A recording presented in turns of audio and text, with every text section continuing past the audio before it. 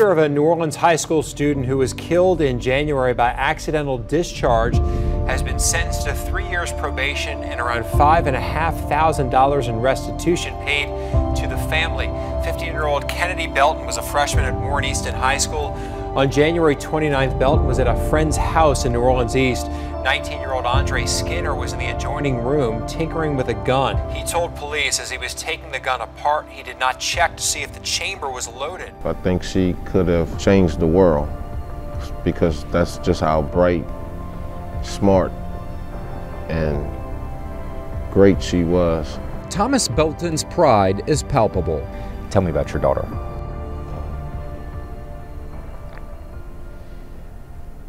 She was beautiful, beautiful soul, beautiful spirit, beautiful person. Wonderful, wonderful, wonderful person.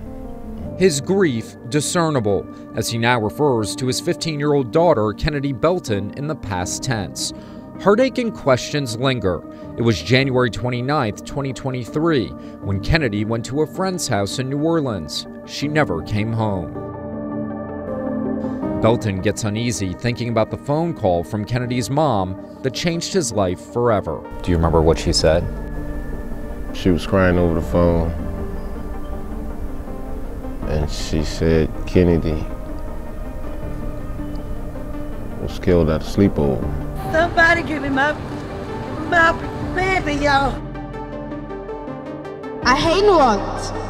I hate that my best friend is not with me. Friends and family memorialized her budding life with a sea of pink and white balloons released high into the sky. Detectives say a 19-year-old in another room was taking a weapon apart when it went off. The bullet traveled through the wall and killed Kennedy. Documents show the gun recovered was untraceable, an unserialized 9mm semi-automatic pistol, a Polymer 80, one of the nation's largest producers of gun kits and parts. Commonly referred to as ghost guns, the weapons are made with kits bought online or using parts purchased without any background checks. Fully assembled, the weapons don't have serial numbers. Well, we don't refer to them as ghost guns. That's kind of a street vernacular term that everybody uses on the street. We call them privately made firearms. Bernard Hansen is a special agent in charge at the Kansas City Bureau of Alcohol, Tobacco, and Firearms. He says unserialized weapons have become such a problem in America, the ATF has logged dramatic increases in recent years. The difference between what is called a privately made firearm and a regular firearm is they function the same, but a privately made firearm doesn't have any of the required markings that firearms you would buy from a licensed dealer. That's required by law. Hansen believes these privately made firearms, or PMFs, are so prolific because they can be assembled in less than an hour. The ATF used 3D printers as examples, showing the ease of how quickly the guns can be made by simply ordering pieces and parts online. So someone who otherwise couldn't legally have a gun could get one pretty easily. This example right here, one of our PMF experts assembled this in less than 24 hours. From start using his 3D printer with the filament to creating this, to adding the parts, was ready to go in under 24 hours. Traditional polymer 80% kit like this with a jig, you don't really have to know what you're doing too much, and you can probably assemble it in an hour. If you're really good, you can do it quicker. Even though there are more registered guns than people in America, the actual number is unknown even to the ATF. That's because we found record keeping for ghost gun data is inconsistent across America's law enforcement agencies. We found at least 4 major cities, Atlanta, Cincinnati, St. Louis, and Portland. Data is not tracked or no records exist. The ATF tracks firearm recoveries through a tracing program, but it doesn't mean all ghost gun data makes it there. The discrepancy could be a result of different terms local agencies use to describe ghost guns. For example, Polymer 80s, which are made with kits online, and other hobbyist guns without serial numbers could be classified as PMFs, while other cities may call them ghost guns.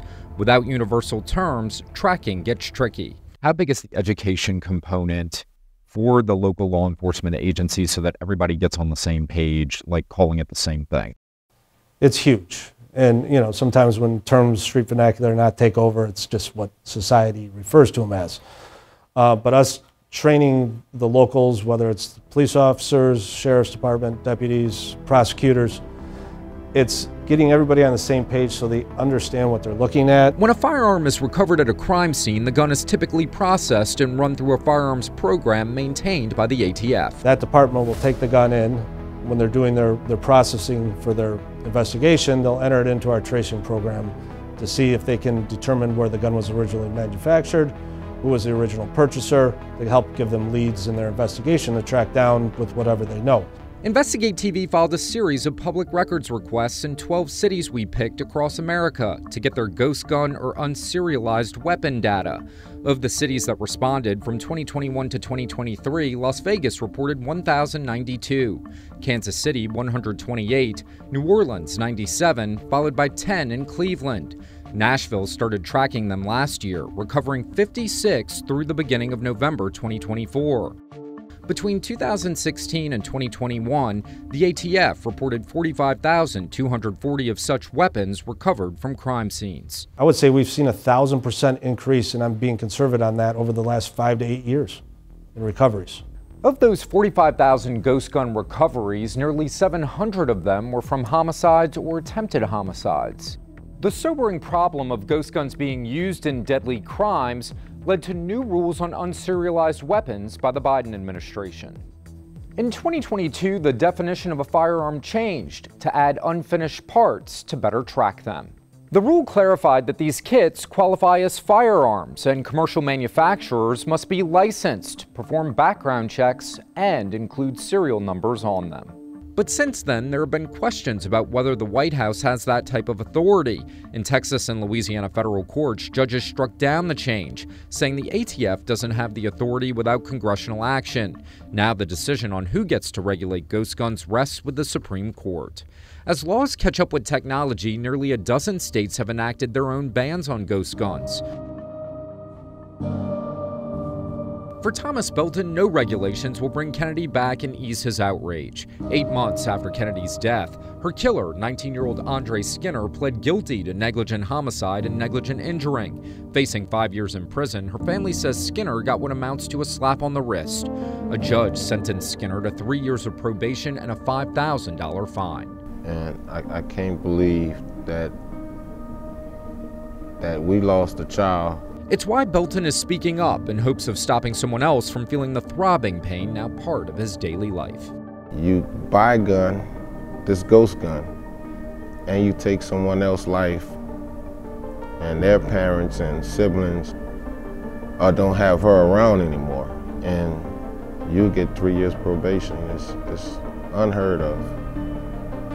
How do you even digest that?